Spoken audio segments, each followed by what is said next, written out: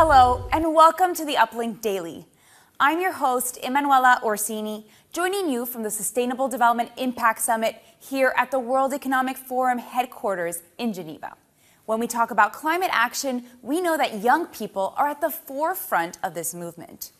This new generation of change makers from all over the world are calling for an end to all new coal, oil, and gas explorations and developments in order to limit global warming to 1.5 degrees Celsius and avoid the most devastating effects of climate change. To contribute to this fight, Uplink, in partnership with the Global Shapers community and the Climate Reality Project, is delighted to announce the launch of the Youth Climate Action Challenge, a global call for innovative solutions led by young people that give us the best possible chance to avoid catastrophic levels of global warming. We're going to speak to experts who can tell us a little more about the challenge and the kind of solutions they want to hear about. But before then, let's watch this short video.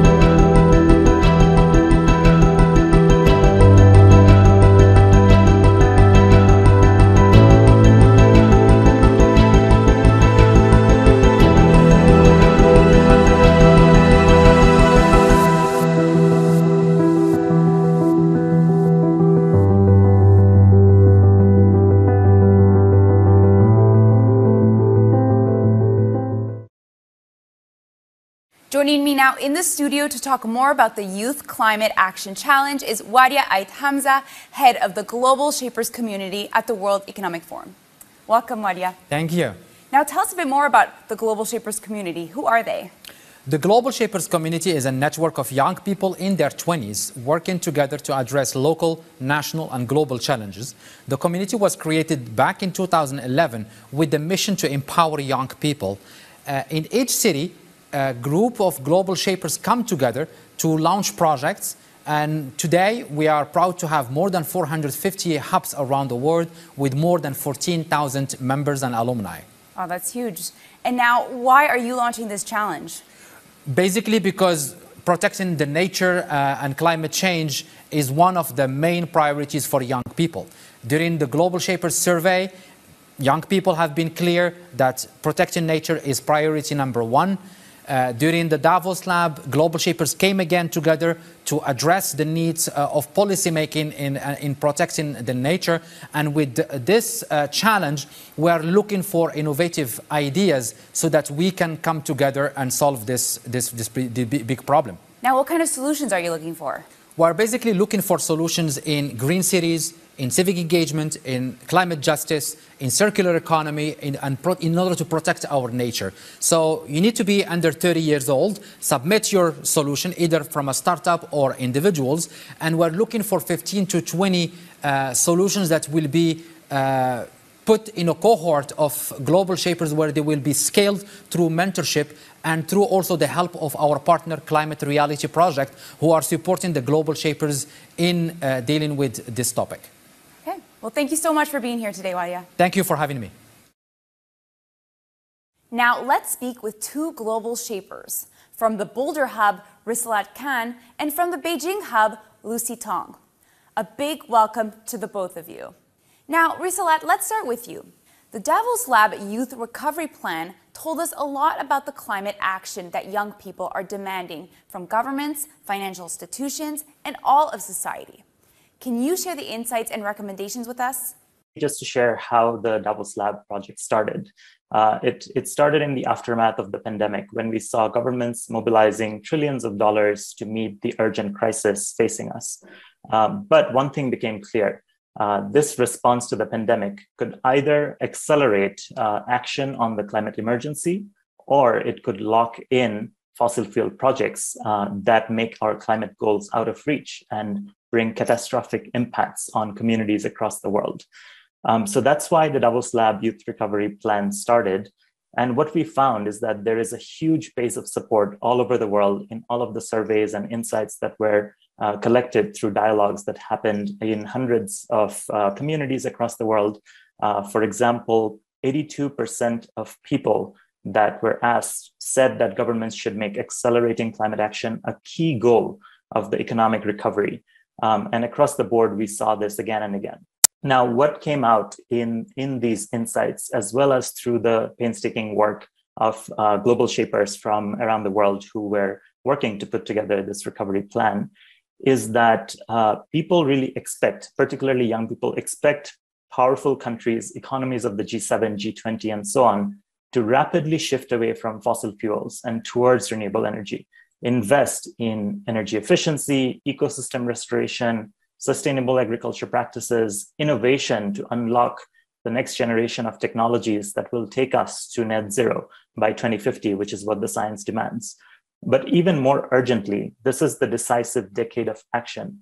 Scientists have said in the IPCC, the Intergovernmental Panel of Climate Change, that this decade we need to cut emissions in half.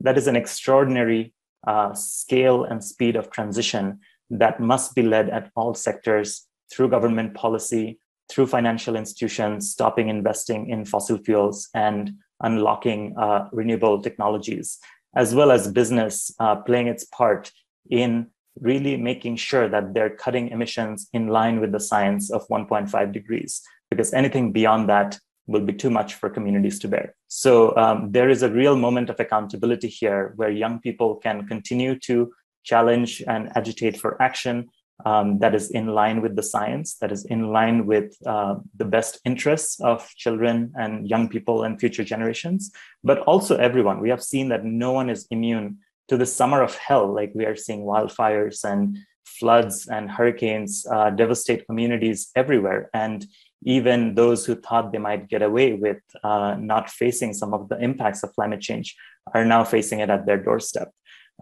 So right now, it's a moment for a call to action for everyone, and young people have a particular role to play there, because ultimately it is young people that will face the worst of these consequences over their lifetimes.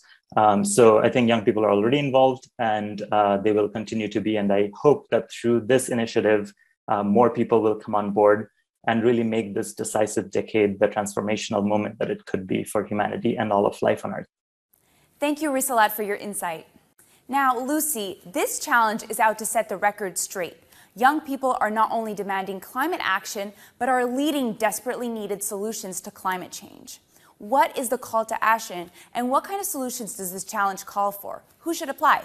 So the hardline eligibility is actually quite simple. It's anybody within the age of 30 by December 1st, 2021. And they may be, founders working in a startup, they may be working for a corporate, or they might be a student.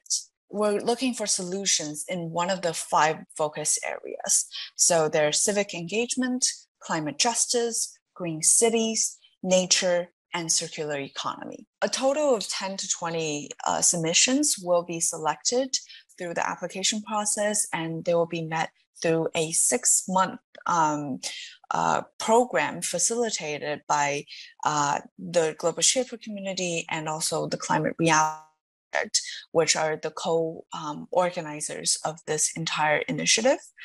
And you will get, resources like targeted support.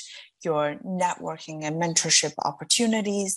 And you also will have growth opportunities because this is a very rare platform for you to showcase your solutions on. Thank you, Risalat and Lucy, for joining me here today. Now, our last guest today is Jill Leaness from the Climate Reality Project, a long-standing partner of the Global Shapers community and one of the partners helping us to run the Youth Climate Action Challenge. Welcome, Jill. Thank you for having me. Now, what role is Climate Reality playing to support youth mobilization? We educate youth through our trainings and our events. For example, at our Climate Reality Leadership Core trainings, we often have youth-led sessions and also spaces for youth to network and in person, even gather to talk with one another. In the United States, we also have been doing a training series through our Inconvenient Youth Initiative, where we hosted a series of webinars to train youth on civic engagement, environmental justice, and activism. And our branch offices internationally are also engaging youth. The Climate Reality Latin America branch is training young people across the continent how to engage with the United Nations Framework Convention on Climate Change process, and is even bringing a cohort of young people to COP26 as part of their country's delegations. In Indonesia, our Climate Reality branch there has trained thousands of young people on the climate crisis through their youth leadership camp on climate change. So we're really excited for this Uplink Challenge, which is kind of going to be that next step for us when it comes to youth engagement, and a great way to kind of bring all these different things that we do together in one global challenge. Why should young people apply to this challenge, and what do you hope this challenge can achieve? Applying for this challenge is a great opportunity to get exposure and then also to meet other young innovators like yourselves. I think one of the hardest things when you're a young person and you're working in the climate space or the innovator space is you often end up a bit siloed. You're often in rooms with a lot of people that are older than you or working in a different space than you. And through this challenge, you're really gonna have the opportunity to end up in a room with other like-minded people, other young people who are also working towards a common goal of solving the climate crisis. Thanks for joining us here today, Jill. The Youth Climate Action Challenge on Uplink is now open, and you can submit your solutions for this challenge on the Uplink platform.